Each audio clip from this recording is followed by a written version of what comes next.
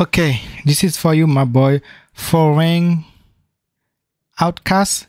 Did I say it right? You comment on my video, say do this video.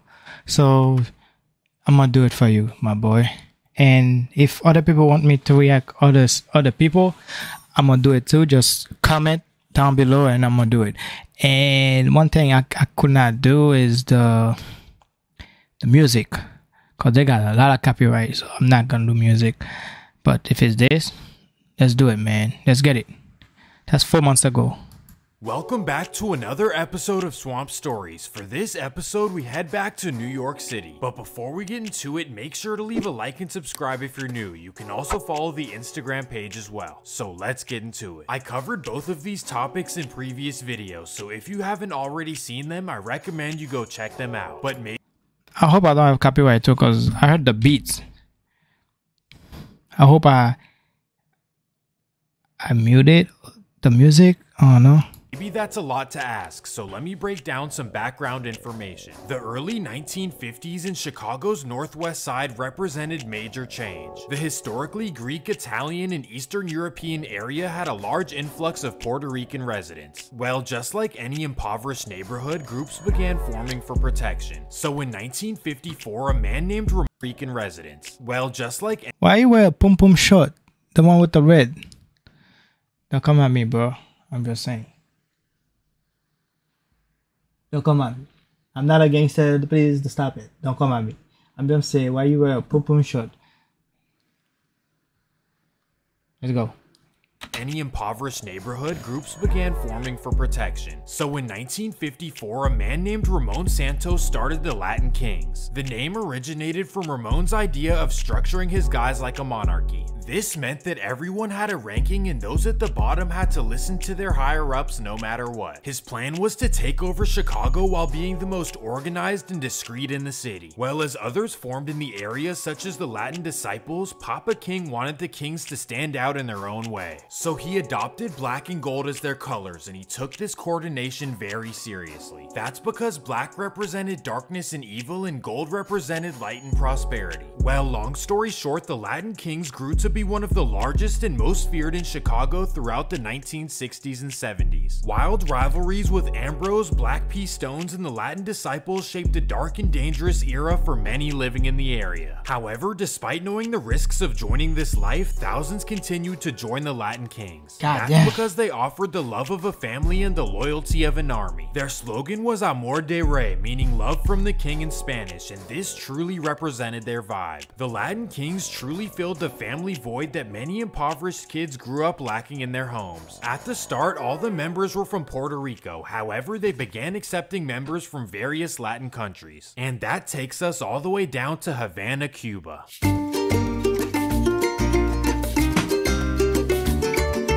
I love Cuban girls. I don't know why, but I love Cuban. They got big big booty.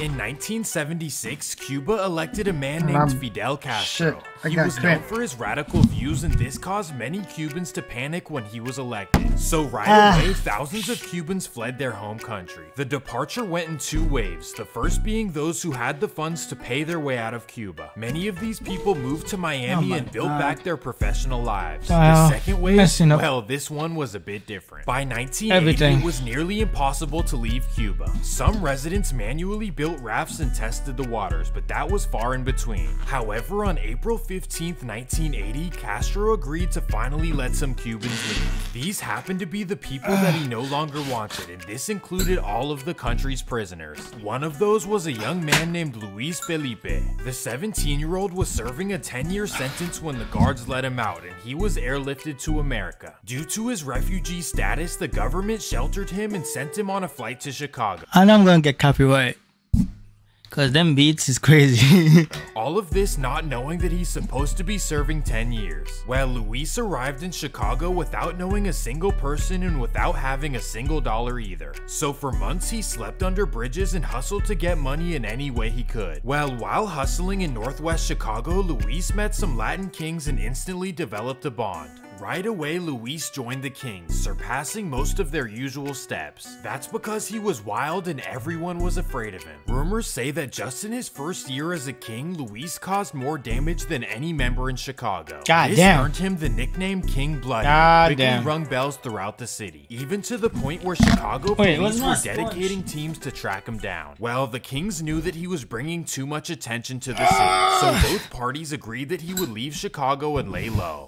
In 1981, Luis moved to the Bronx in New York City. And because he was the only Latin king around, Luis left that life alone and instead lived a normal life with his girlfriend. However, a year later, Luis would get mad at his girlfriend and make an unfortunate decision. Sadly, she passed away and Luis got 9 years. Information about the case is very hard to find. All we know is that he was responsible in some way. So in March of 1982, Luis was sent to Collins Correctional Facility. This is a notorious facility where only the strong survive. However, for Luis, this was light work, nothing compared to his life in Cuba. Either way, he knew that as an individual, he was outnumbered by anyone who he got into it with. And the first thing he noticed was the lack of Latino unity within the facility. Unlike Chicago, where they had a strong presence in the system, in New York they had nothing at all. So that's when Luis started the New York chapter of the Latin Kings. He sat down with dozens of inmates and explained to them what the Latin Kings are. Well, after explaining what membership would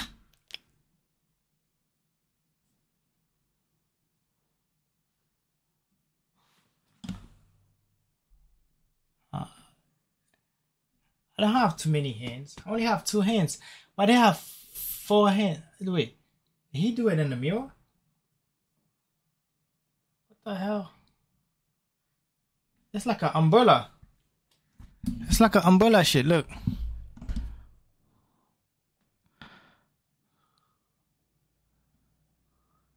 Pew pew. Pew pew pew pew. The fuck is going on? Y'all niggas creative or some shit. I got talent for doing those scenes. God damn it.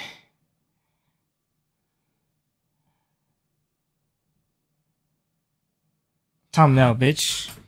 That's it. Until nearly everyone joined. Just like that, the Latin Kings had a presence in the Collins Correctional Facility. Under Luis's leadership, they started running the facility however they wanted, and they would quickly expand beyond the 4 walls. Let me explain. As members would be released back into society, they began taking their new affiliations with them. And just like that, the Latin Kings spread throughout New York. By 1990, there were thousands of Latin Kings roaming around New York City in their black and gold. They secured control in quite a few areas, something that many people gangsters, yo, gangsters. However, the Latin Kings were worse than anything New York had ever seen. They wanted to take over by any means, especially by force. They truly had no respect for New York's underground establishment. Damn. And you can only blame one person for that, Luis Felipe. Damn. Because he started the chapter, Luis was the undisputed leader. That meant... That's crazy. Only one man did everything. That's crazy.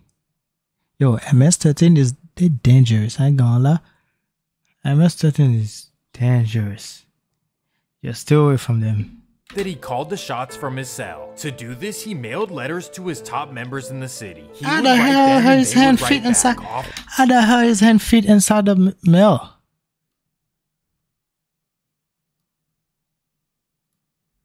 Luis Felipe. Because he started the chapter, Luis was the undisputed That's crazy. leader. That meant that he called the shots from his cell. To do this, he mailed letters to his top members. How he fit inside the mailbox? Ow. His whole body go inside the mailbox. Ow.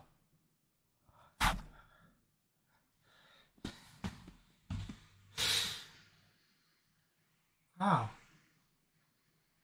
So his whole body inside the mailbox. The whole body is inside the mailbox.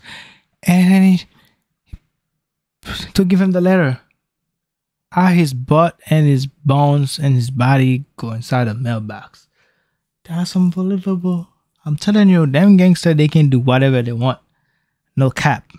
Stay away from them. I'm telling you, if you're not in the game properly, if you're not fit for this, don't be in the game. Because one thing, you're not fit in it, you be a snitch, all that. See how he be? See what happened? Just His whole body inside the box. That's crazy. Members in the city. He Boom. would write them and they would write Job back, done. often sending them on missions. Luis was known to order missions for the smallest reasons, That's sometimes crazy. out of pure boredom, just to set an example. Well, as the kings gained much control of the streets, they became territorial and didn't take well to new groups coming along. And that takes us all the way down to El Salvador. Woo.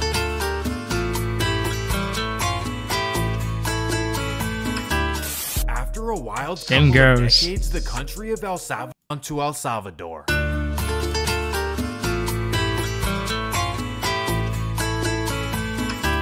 After a wild couple of decades, the country of El Salvador was left in a devastated state. And because of this, hundreds of thousands of residents risked their lives to move to America as refugees. The vast majority went to California. However, the second most ended up in New York, specifically Long Island. I'm assuming that many of you aren't familiar with this area, so let me break it down. Long Island consists of Kings and Queens, which are actual New York City. Then you have Nassau and Suffolk County. That's Both of these are MS-13. suburban areas that MS-13 historically in were there. pretty quiet. Well, nearly 90,000 Salvadorian men moved all over Long Island. This is because of open jobs in the assembly plants and textile factories. Well, one of these people was a young teenager named Edgar Torres. At 10 years old, Edgar traveled by himself from El Salvador to San Diego. After the treacherous journey, he was sent to Freeport, New York. There, he lived with a family member and jacked clothes from local stores to earn money to survive. However, by age 12, Edgar opted to move out and live in an apartment building dedicated to Salvadorian refugees. That would be on 45th and Broadway in Queens, not an area most people would want to live in. Edgar had pretty much moved from the safe suburbs to one of the worst neighborhoods possible, and when he arrived, he began running into issues with the Latin Kings. Unfortunately, they would mock him and his friends as they would walk to school every morning. Instantly, Edgar knew that they needed some sort of protection against the Kings, so he got together with his friends and started a clique.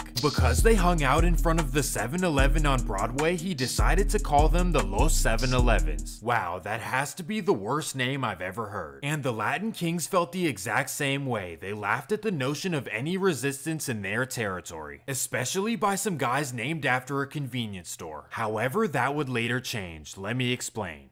After all of this transpired, the word quickly spread around the Salvadorian community, specifically in LA. And there is where MS-13 were already the most feared in all of California. Yep. So when they got word of what was going on in New York, they were furious and wanted to help their I'm not doing it. They heard Damn it. I'm not supposed to do it. Damn. I'll take it back. family members about the building Oh, on 45th God. and Broadway and what was going on. So in July of 1991, 6 MS members flew out to New York. Gee. The 6 members waited outside the 45th and Broadway building until they ran into Edgar Torres. There, they tapped on his shoulder and asked if he could call a meeting with everyone he knows. So that night, the 6 MS members presented what their affiliation is all about. They sold the locals on the idea that they needed more strength or else the Latin Kings would take control of them. So without second thought, Edgar and all of the 7-Elevens became Familia Marasalva. Wait, 7-Eleven, is that a store? Yeah, it's a store. So that's mean is one of the gangsters on 7-Eleven? I'm confused.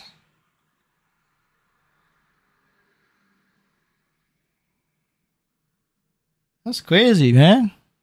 Trucha. This was New York's very first MS presence. Well, after successfully establishing it, the 6 members returned to LA and appointed Edgar Torres to lead the way. And once this happened, the Latin Kings had no choice but to pay attention. However, at this time, the Kings had reached complete dysfunction, enough to distract them from the growing MS in their area. And that takes us to 1993. At this point, Luis Felipe had been in total control of everything for so long that it made him fall in love with the power. Coincidentally, a top member named Rafael Gonzalez, also known as King Mousy, was gaining power within the Kings. Mousy was charismatic, fierce, and people listened to his words. So for quite some time, Luis was hearing about King Mousy being a potential threat to his power. In May of 1993, Luis ordered William Cartagena, also known as King Lil Man, to take out King Mousy. Well, here's the major issue. King Lil Man liked King Mousy, and so did everyone in New York. Fast forward to October of 1993 and King Mousy is still around with no attempts to take him out. Luis usually would want this done in under a week, but due to his respect for King Lil Man, he granted him months to get it done. Well, October marked 5 whole months and Luis felt disrespected, so instead he figured that Lil Man would never do it and ordered 3 other kings to get it done. October 30th, 1993. 3 kings run inside of Mousy's apartment in Queens. There they see his brother-in-law Victor Hirschman. Despite not knowing who he is, they won't take a chance. Wow. They run to the back That's of the crazy. apartment and they see that Mousy had escaped through the back window. Either way, the principle is what mattered more to Luis Felipe. Those 3 did in 1 week what Lil Man couldn't do in 5 months. So in November of 1993, Luis started accusing King Lil Man of taking money from his fellow kings, a claim that some kings would say is bogus. Either way, this was enough reason to get him gone. So Luis ordered Jose Gabriel, also known as King Teardrop, to take care of King Lil Man. That's Then crazy. Ordered Ismael Rios, also known as King JR, and Ronnie Gonzalez to get his wife Queen Margie. So by the end of November, King Lil Man was found in a Queens alley. Wow. It's safe to say that King Teardrop got the job done in a timely manner. However, after multiple tries, Ismael and Ronnie couldn't do it. Their morals wouldn't allow it. So they finally decided to let Queen Margie be. This infuriated Luis Felipe once again because he could sense that the kings were losing respect and trust in his word. So Luis instantly sent 2 kings to take care of Ismael and Ronnie. In January of 1994, Ismael was found inside of his car and Ronnie somehow got away. God damn. He is a gangster for real. He sent him shot. sending everybody to kill. That's crazy. This was a constant cycle of dysfunction within the kings that NYPD started to catch up on. The Latin Kings investigations. Back in April of 1993, the Fed started intercepting Luis Felipe's letters back and forth. They would make copies of the letters but eventually let them go through. That way they were able to get everything they needed. So in 1995, Luis Felipe was charged with everything I just talked about. And in March of 1995, he got double life, all to be done in solitary confinement. That means 23 hours alone in a cell and 1 hour alone. Is that a cockroach? And in March of 1995, he got double life, all to be done in solitary confinement. That means 23 hours alone. That's a mouse or cockroach? Right here. Right here. It's in moving. a cell and 1 hour alone in the yard. This way, Luis could no longer run the Latin Kings. So with Luis practically being gone, another man took over the Latin Kings. That would be a man named Antonio Fernandez, also known as King Tone. And this guy had a completely different vision for the organization. He wanted to turn them into a street organization and get away from their previous identity. He truly wanted to turn them positive, and his leadership definitely did a good job. But unfortunately, this wouldn't last forever. By the 2000s, MS had grown into large numbers in New York, and over the years they kept pushing the Kings' limits. So after a while, the Kings had enough, and this became a battle of the heavyweights.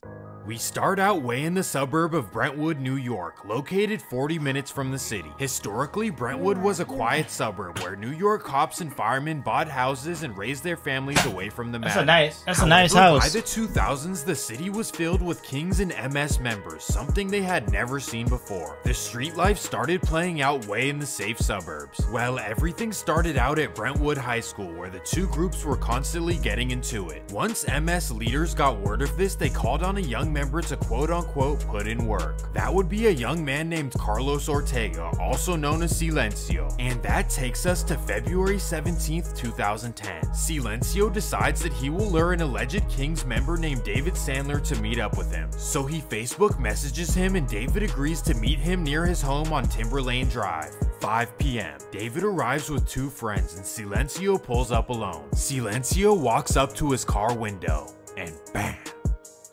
That's how they call him Silencio. Cause he moving silence. That's crazy. Silencio, por favor.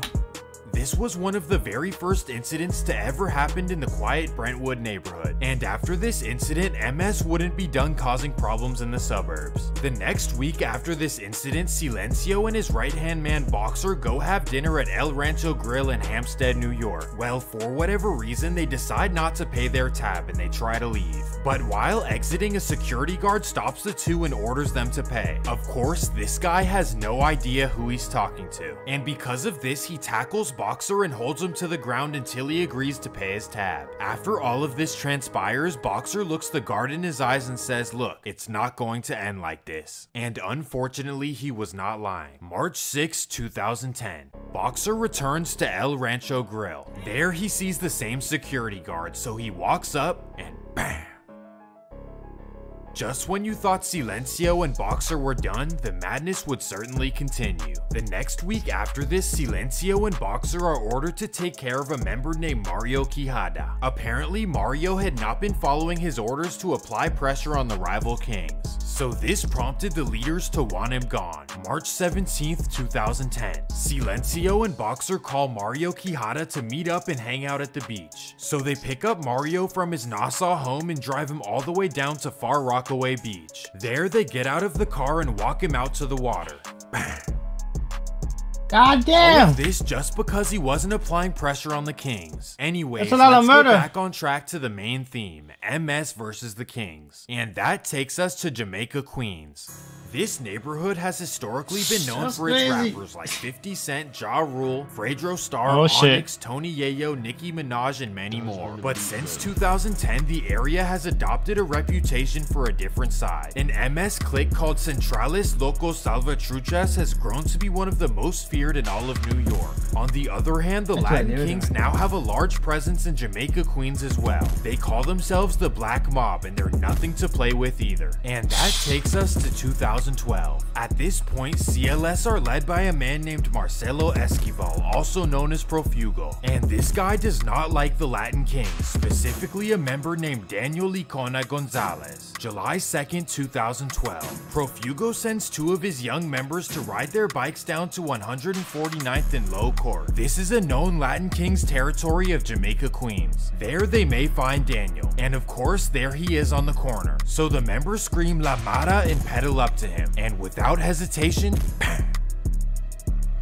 This incident heightened the rivalry even more. However, 90% of it goes unreported and unsolved because both sides Cops have a lot of job to do. That's crazy. Damn. abide by the same codes. So that takes us to May 18th, 2017. A Black Mob Latin King named Jonathan Garcia, also known as J.O., decides to go on a mission. This time looking for an MS member named Daniel Flores, also known as Monster. So he rides his bike down to 9428 88th Street, and there he finds Monster. So J.O. approaches. Bam! That's crazy. Eventually, after 3 indictments, everyone in this video went down. And one thing about New York is that you know that they're doing serious time. Currently, it's unknown what this rivalry consists of because both sides make sure to keep everything secret. Well, with that being said, I hope you guys enjoyed the video, and if you did, make sure to leave a like and subscribe. Peace! Yo. What in the world? What in the world? It's a lot of shit. I'm kind of scared. I'm not in the game, but I'm kind of scared. What the hell? There's a lot of men, bro, killing niggas left and right. What the hell? Cops have a lot of job to do. You gotta have an overtime for this shit. What the hell is going on? Oh, man, I'm out, man. I got shit.